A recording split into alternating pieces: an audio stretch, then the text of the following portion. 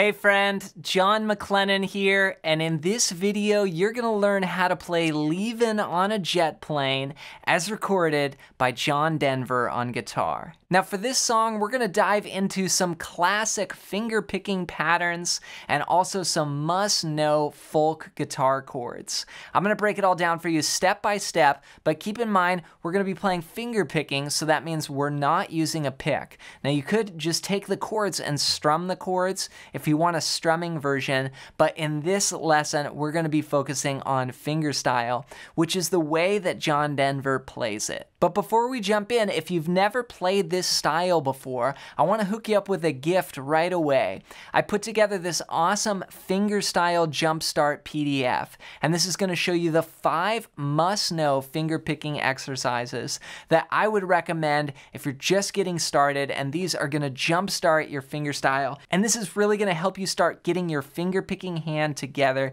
and getting the motor skills you need to play this style. So just go to johnmaclennan.com/fingerstyle jumpstart and you can download this PDF or use the first link down below completely for free. All right, well with that said, let's break down this song. Let's break down how to play Leaving on a Jet Plane as recorded by John Denver on guitar. Now this song is in the key of G, and we're gonna be using just what I call the 1, 4, and 5, which is gonna be the G chord, the C chord, and then the D chord. Now we're gonna start off with the verse chord progression, and that goes like this. 3, 4.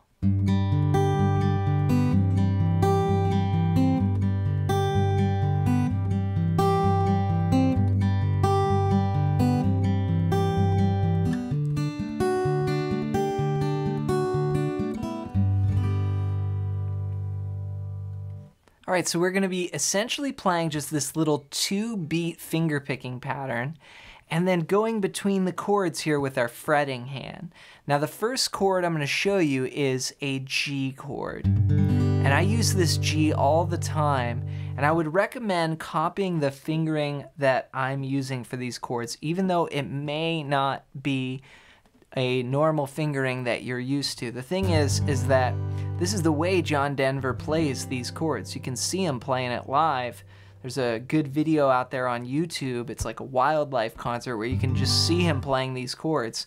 And a lot of people play G like this and then they switch, but it's so much easier on your fretting hand when you learn to do it this way. So it's kind of hard at first to get this ring finger and pinky here, but once you do, you really get a good folk sound.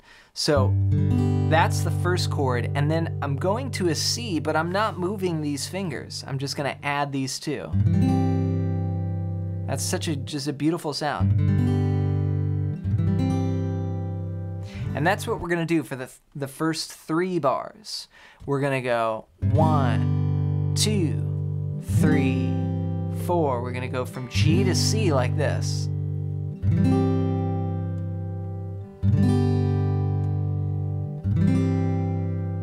Then in the 4th bar, we're gonna go to a D chord here, which is played from the 4th string down, just open, 2, 3, 2. Now we are gonna do a little move where we add our pinky to that D chord, and that makes it a D sus4 chord. It stands for suspended, kind of has a suspended sound to it, and then we resolve it back, So that's our chord progression. So one more time, all together.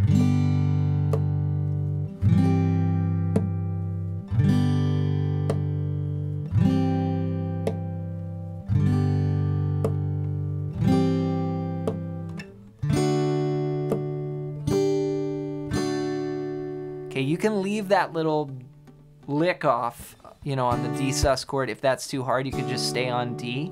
But when we finger pick, we're gonna go. It's just a nice little move in there. So let's talk about the finger picking next, now that you've got the chord progression. Here, we're gonna play a 2-beat pattern for the first part. We're gonna go. That's it, that's our finger picking pattern. So I'm gonna be using here with my finger picking hand, my thumb, my index, and my middle. And I play the thumb on the bass notes. My thumb is covering the 6th and 4th strings. Okay, Okay, so whenever I play those strings, my thumb is there. And then I'm using my index and middle on the more treble strings here. And generally, I'll play that top string with my middle finger for this song. So let me count out the strings for you that I'm playing here. So here I'm going 6, 3, 4, 1. That's the first part of the pattern. Then we do the same thing again, 6, 3, 4, but instead of 1, we're now gonna play 2. So it's gonna alternate. It's gonna go 6, 3, 4, 1, then 6, 3, 4, 2. That just gets a nice sound like this.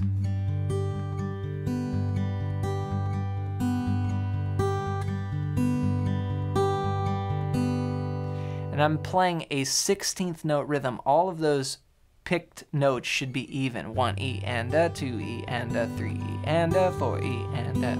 Then we're gonna just plant down the chords and we'll put it together like this. 1 E and a 2 E and a 3 E and a 4 E and a. So there I went to the next chord. Then back.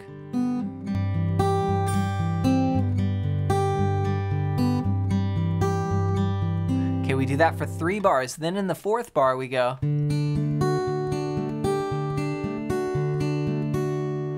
Now what I'm playing here is I've shifted now to the 4th string with my thumb, and the pattern goes 4, 2, 3, 1.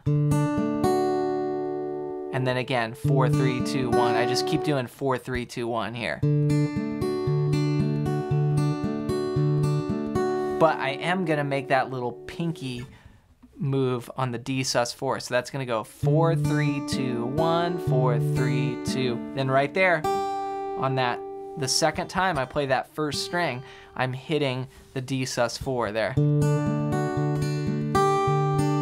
And then the next time I play that first string again, I'm back on D natural. So, okay.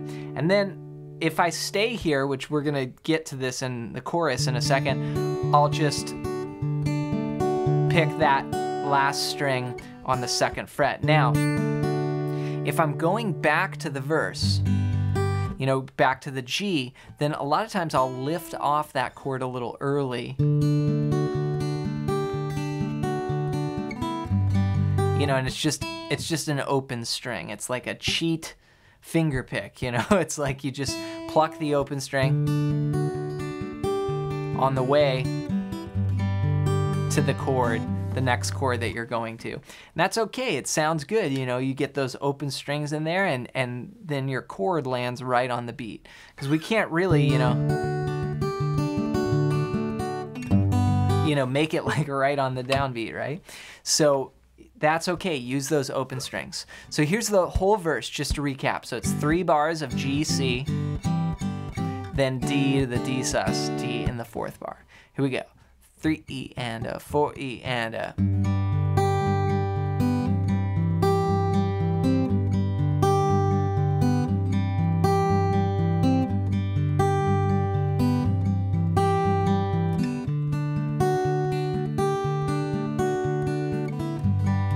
And it repeats.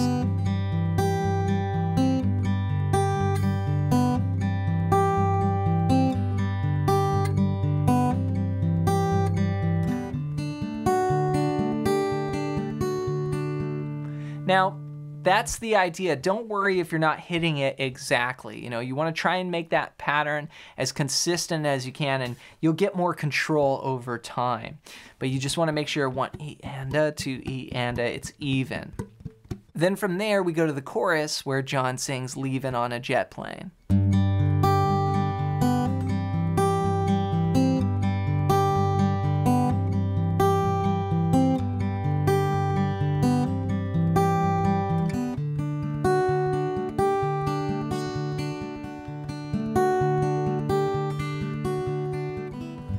So we have one little change here during the chorus. We play the same thing as the verse for the chorus. We just are singing different lyrics and a different melody. Leavin' on a jet plane, don't know when I'll be back again. When we get to the D, we play 1 extra bar, so we double that part right here. And then we're back to the verse. So that's the only variation for the chorus, but other than that, just keep on picking. Congrats on making it through this lesson on how to play Leavin' on a Jet Plane as recorded by John Denver on guitar. Be sure to take your time with whether it's those chord shapes that are new or the finger picking patterns and practice it really slow. And start trying to hit those exact patterns and just go slow and develop sort of the formula here with your finger picking hand. And don't worry, it's not going to be perfect at first, but just try to get it as accurate as you can, and over time your accuracy is going to improve. And to help you with this even more, grab my Fingerstyle Jumpstart PDF at the first link down below, and this is going to show you the 5 must-know fingerstyle exercises that I would recommend to just jumpstart your playing and get your finger-picking hand going. Just go to johnmclennan.com/fingerstylejumpstart or use the first link down below to grab your copy completely for free. Next, I want to hear from you. Leave a comment down below and let me know what your #1 struggle is with guitar right now that I could help you with. Also, if you have any song requests, you can leave those down below as well. Thanks for watching, and we'll see you in another video real soon.